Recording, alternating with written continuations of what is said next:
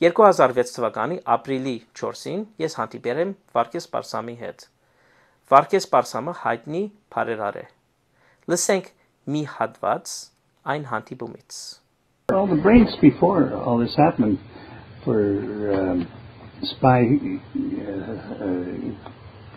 equipment, computer technology and everything else was centered in Armenia. Yeah. Well, look, the Laser Institute. Yeah. Did that guy pass away, Harutyunyan? They killed him. They killed him? How many years ago did that happen? About 3-4 years ago. Who ended up killing him, do you think? I think Serzh. Well, why would Serzh kill him?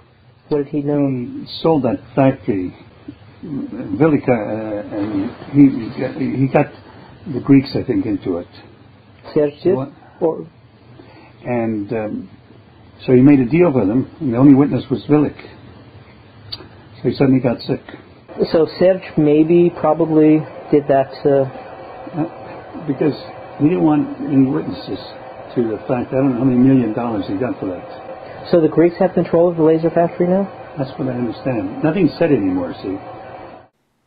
2000 թվականի օգոստոս 19-ին Վիլիկ Հարությունյանը անսպասելի հանդիպում ունեցավ Սերժ Սարգսյանի հետ Լազերայի տեխնիկայի ինստիտուտի իր գրասենյակի մեջ։